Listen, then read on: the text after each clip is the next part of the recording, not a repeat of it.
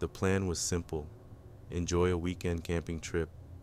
We drove up to the national park, our car loaded with camping supplies. We set up our tents in a clearing surrounded by tall pines, the ground beneath us soft with needles. The air was cool and crisp, carrying the faint scent of wildflowers. We gathered wood for a fire. As night fell, while the fire burned, we cooked our dinner over the flames. After eating, we settled around the fire, telling stories and laughing. The flames kept us warm from the chilly night air. The forest was alive with sounds: crickets chirping, leaves rustling in the breeze, and the occasional hoot of an owl. Around midnight, we decided to turn in. I crawled into my tent, the smell of smoke clinging to my clothes. I lay in my sleeping bag, listening to the sounds of the forest. The air inside the tent was cold, and I could see my breath as I exhaled. I was drifting off to sleep when I heard it. Faint footsteps coming from the edge of the campsite. My eyes snapped open, and I lay still, straining to hear over the pounding of my heart.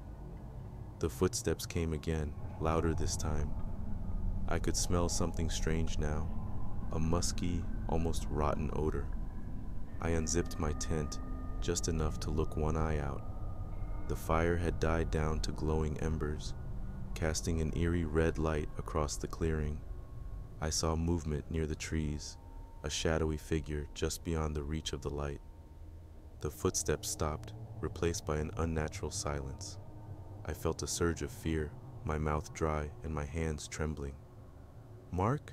Lisa?" I whispered, hoping they were awake and had heard it too. There was no response. I glanced over at their tents. They were zipped up tight. I considered waking them but hesitated, not wanting to panic them if it was just an animal. I grabbed my flashlight and stepped out of my tent, the cold night air biting at my skin. I pointed the flashlight toward the trees, and my blood ran cold. Standing at the edge of the clearing was a figure unlike anything I had ever seen. It was tall, unnaturally so, with limbs that seemed too long for its body. Its skin was pale and stretched tight over its bones, and its eyes glowed with an eerie light. The creature let out a loud growl. I took a step back, my legs shaking. The air seemed to thicken and it was hard to breathe. The smell of the musky creature was suffocating.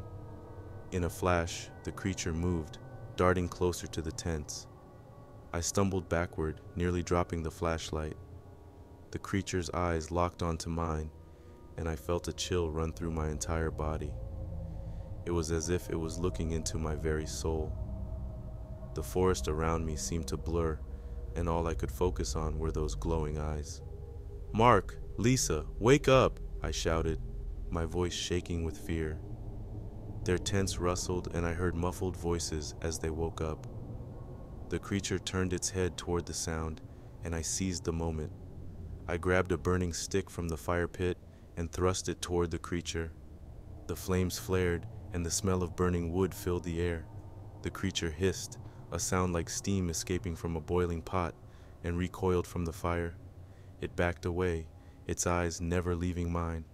Mark and Lisa stumbled out of their tents, their faces pale with confusion and fear. "What the hell is that?" Mark shouted, his voice trembling. "I don't know.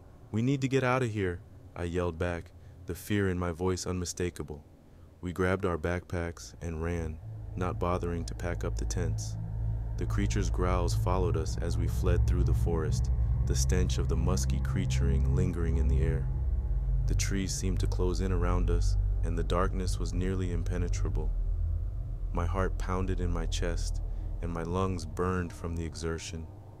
We finally reached the car, and I fumbled with the keys, my hands shaking uncontrollably.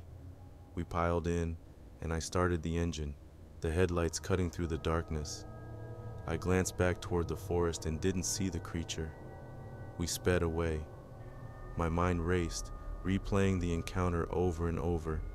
We didn't stop driving until we reached the safety of the city. We agreed never to speak of what had happened, but the memory stayed with me, haunting my dreams.